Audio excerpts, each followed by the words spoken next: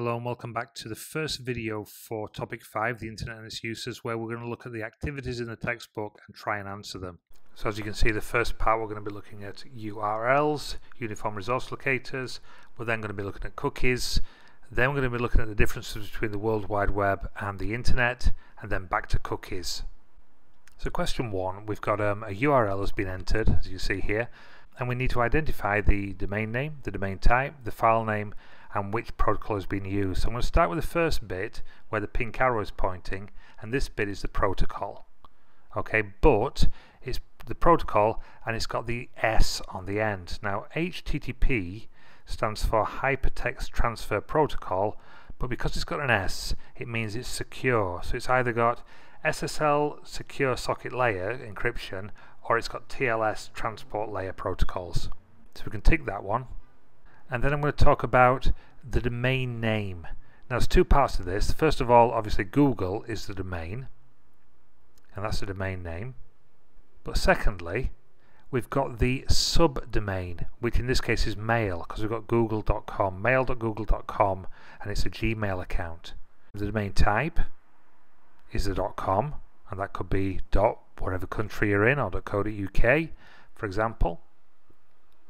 But then finally, we have something called the path or the file name, and that would be part C. Depending, the path could be Gmail, but then after that we could have a actual file name itself, a PDF file or something like that, or in the case of up here, sample page is our file name in this activity.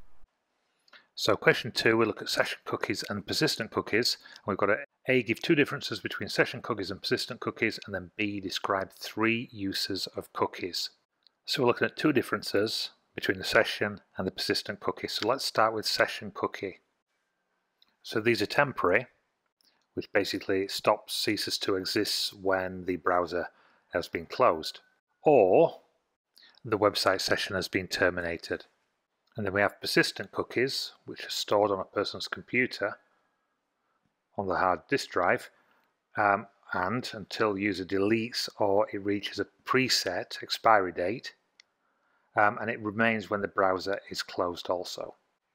We then need to describe 3 uses of cookies. So the first one would be it saves users' purchases into a virtual shopping basket. 2, it stores customer payment details. 3, it stores customers' preferences for browsers, such as language, color theme, currency they're using, and maybe what country they're in. And it also, finally, it tracks internet habits.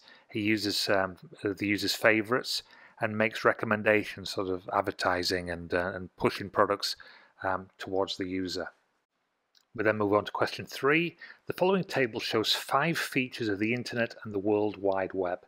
We need to tick the appropriate box to indicate which feature refers to the internet and which feature refers to the World Wide Web. Okay, so let's start. Feature. It is possible to send and receive emails. That would be the internet. Make use of HTTP protocols. That would be the World Wide Web.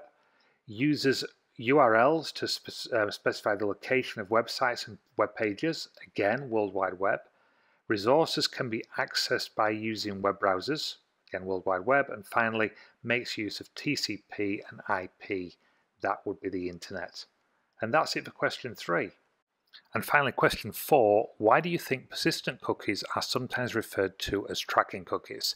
Give at least 2 pieces of evidence to support your answer. But what I'm going to do is I'm going to give the first one, but I'm going to break this down into further detail. So they are used to record data about the user, e.g. the browser activity, online purchases, and preferences, e.g. languages. They store geographic location, basically where you are. And then finally, they store marketing data which allows specific adverts to be directed to you. Okay, so basically advertising. And that's it. Please continue to ask questions, leave your comments, hit notifications, and please subscribe. And finally, if you wish to buy me a coffee, I'd be truly grateful. Please visit buymeacoffee.com/learning zone. Thank you very much indeed. See you next time. Bye for now.